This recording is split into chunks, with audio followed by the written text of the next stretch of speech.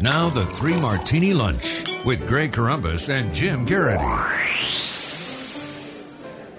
And welcome, everyone, to the Wednesday edition of the Three Martini Lunch, along with Jim Garrity of National Review. I'm Greg Corombos of Radio America. Good, bad, crazy martinis for conservatives as usual. And, Jim, we start with the good as usual, and it comes from a Democrat, Kirsten Powers, who worked for Hillary Clinton way back during the Clinton administration. And she is now, of course, a Fox News contributor and a columnist and generally one of the more sensible Democrats out there. She has been pretty tough on the president on Benghazi, for example, and a couple of other issues. One of the other issues that she's speaking out on is Obamacare. She was a panelist on Special Report with Bret Baier last night. Here's what she had to say about that. Pretty much everybody except for individuals, a lot of people who have really been sort of screwed over by this law, who are left, some people without insurance or with extremely expensive insurance. So, I think that Ron Fournier of the National Journal wrote something that ran today about, This was after he expressed himself last night on the panel. Yeah, so the headline was, why I'm getting tired of defending Obamacare. And, I'm going to say amen, brother, because it's exactly how I feel. People who have supported this law, who support universal health care, are constantly put in a position of having to defend this president who has really incompetently put this together, rolled it out, and that's why he has to do this. That's why he has to keep doing this, because it's not working. The fact that Democrats are starting to throw up their hands on this has got to be encouraging. The question is whether they'll actually help do anything about it. For Kirsten Powers, I sympathize greatly. She talked about how she had her plan that she liked canceled. It wasn't a scam plan or any of those words that are being tossed around by Democrats. But I kind of have a word of advice for her, if I could be so presumptuous, and that's that, Kirsten, stop then. If you're getting tired of having to defend a program that's not working, then stop doing it, okay? It doesn't seem like there's a gun to your head. It doesn't seem like, your family's been kidnapped and you're forced to defend something that's not working. And it goes for Ron Fournier, too. Nobody's making you write these things. What's interesting, these defenses usually come in, I support the goals, but they're just doing it incompetently. A very serious question can be raised. Is this possible? Or is it one of those things where you have 30 million Americans who don't have health insurance, that getting a large chunk of them enrolled will be beyond the capacities of the federal government, not because the federal government got incompetent people in it, although it does, but just that a good chunk of those 30 million people don't care that much that they don't have health insurance, don't really want health insurance, are kind of tuned out of everything. There was a CNN report about folks going door to door trying to tell people out of Obamacare. And there was a guy who answered the door who did not appear to be joking, who had no idea what Obamacare was. And he just, it involves caring for people, right? And so there are some people, as strange as it seems to those of us who follow politics and listen to the Three Martini Lunch, there are some people for whom most of what goes on in Washington and politics and government completely escapes their attention. So when you say to somebody, you really need to go sign up for this, they won't understand why. They don't really care. There's some people who just aren't going to be receptive to this. So this idea of someday we can have something where every single person has health insurance, it may be a very unrealistic goal. And that ideally we would re-examine that and say, that's a nice thing to have, but are we willing to completely overturn the entire established healthcare system in order to achieve this goal? I think most people are saying, look, this is creating a lot of grief and aggravation, a lot of stress, a lot of headaches.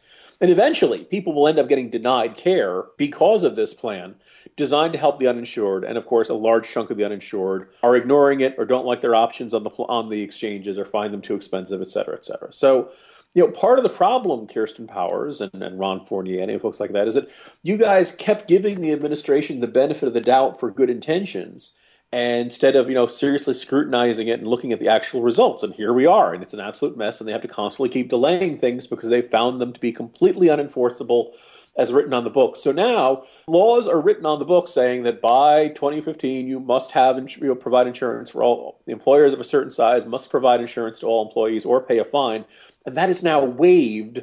Now basically the administration is entitled to basically say, there's a law on the books, ignore it. It was putting the entire constitutional system through a paper shredder, which makes it our good martini. But in the sense that it's got the idea that Democrats with who aren't the most lockstep partisans are looking at this and realizing it is utterly indefensible. All right, on to the bad martini, which is always the fun martini when Jim and I get together on this issue, but I think we're probably going to be more in agreement than usual on this issue today. And that's the decision yesterday by House Republican leaders to offer up a clean debt ceiling extension that'll take us into next year. Many conservatives are furious that there were no conditions whatsoever, whether it's Keystone Pipeline, some sort of spending cuts, pick your item to tag along. And then if the Democrats rejected that, well, they're the ones that are being unreasonable. Ultimately, you probably end up with this clean extension anyway, but at least you put the Democrats on the record. Others point out that John Boehner tried to put a couple of these riders on, and he just could not get a majority in his own conference, so he decided to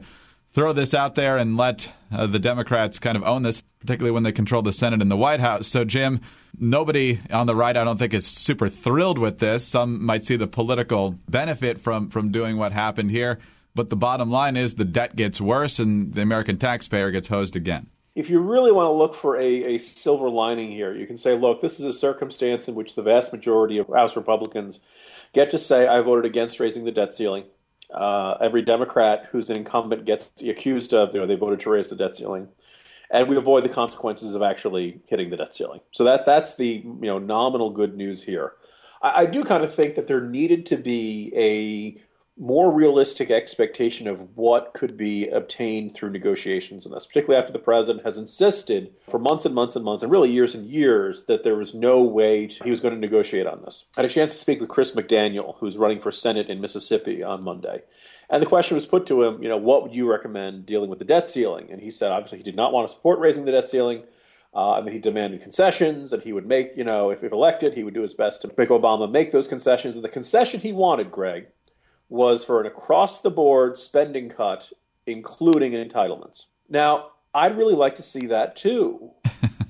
I'd also really like to see pizza and ice cream be good for you. President Obama is just not going to go for that. And it's one of those things where you say, well, okay, then we'll hit the debt ceiling.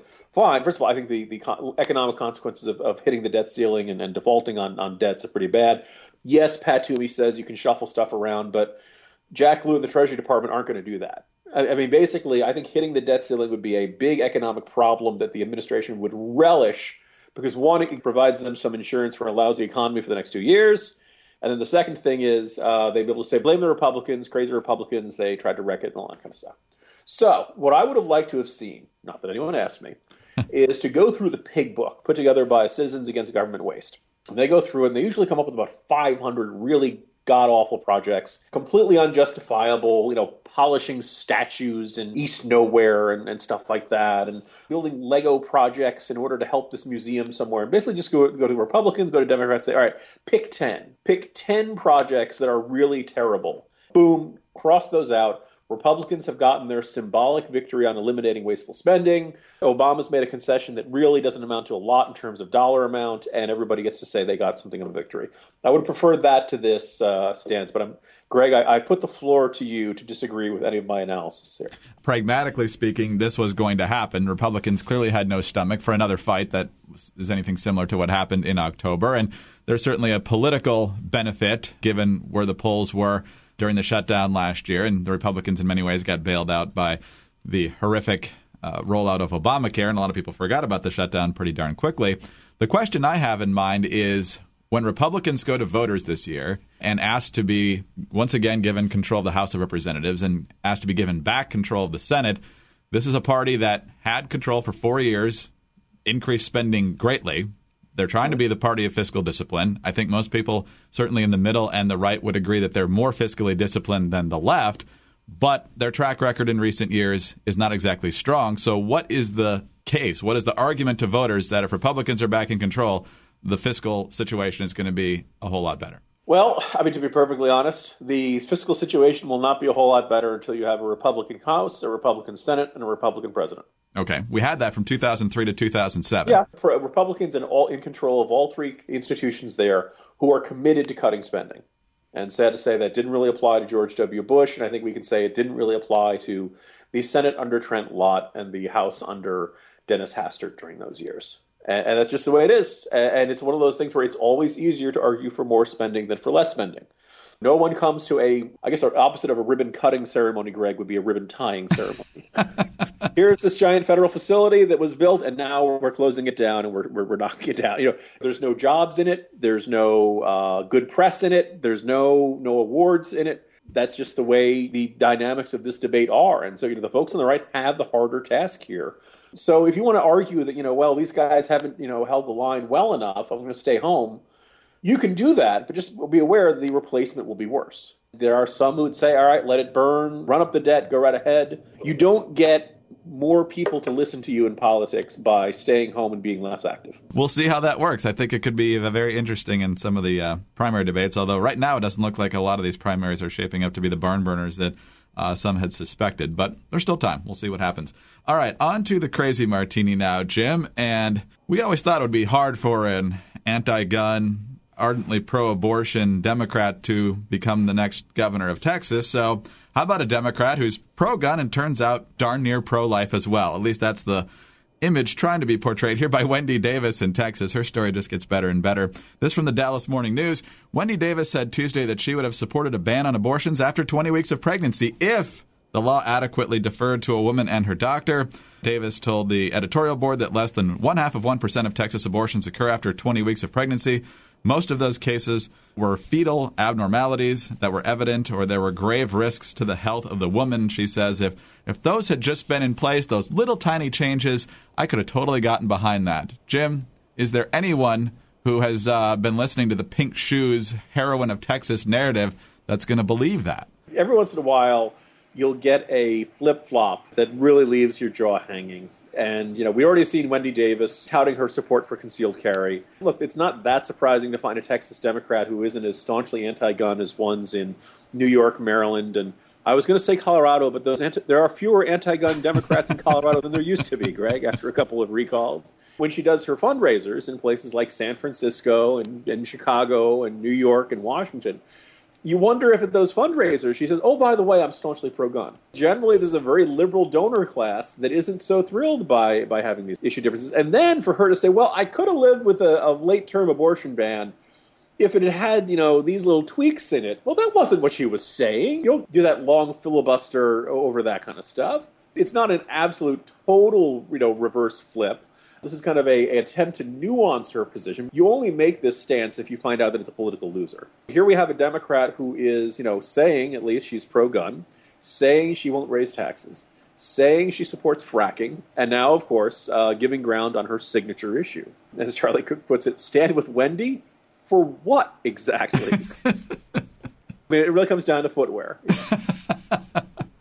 Do you think she just got I think, obviously, her filibuster was part what she actually believed and part looking for the limelight, but then she just suddenly realized, oh, wait, I live in Texas. There's no way I can win statewide given what I actually believe here. Welcome to running from a district to a statewide.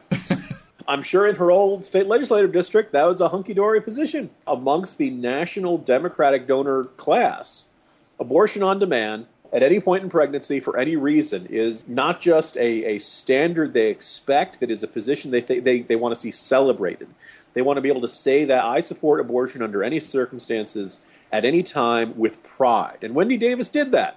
Wendy Davis may not have kind of realized how much she was tapping into this viewpoint I find pretty horrific, but this is in there. So this catapulted her to stardom.